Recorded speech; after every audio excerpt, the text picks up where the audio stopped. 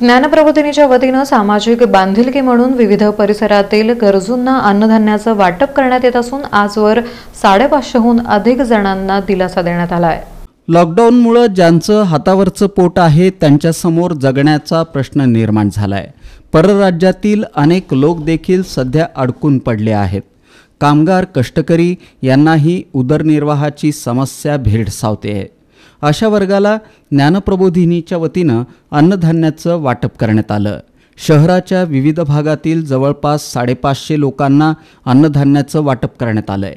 ज्यांना आजवर कोणतीही मदत मिळाली नाही, जे अन्नापासून वंचित आहेत, अशा घटकांना दिलासा देण्याचा उपक्रम ज्ञानप्रबोधिनीच्या वतीनं राबवण्यात आलाय। तसंच मागासवर्गीय मुलांचं वसतिगृह आणि ख्रिश्चन स्मशानभूमी परिसरातील 150 जणांच्या 2 वेळच्या जेवणाची सोय ज्ञानप्रबोधिनीच्या वतीनं करण्यात आल्यानं याविषयी समाधान व्यक्त होतंय। लॉकडाऊन नंतर सोलापुरात ज्यांचं पोट हातावर चालतं असे रोजंदार, रिक्षा चालक, विडी कामगार, टॉवेल कामगार यांना 2 वेळ जेवणाची भ्रांती पडली आहे असं लक्षात आलं। त्यासाठी प्रबोधिनीने अन्नधान्य संच वाटप योजना हाती घेतली।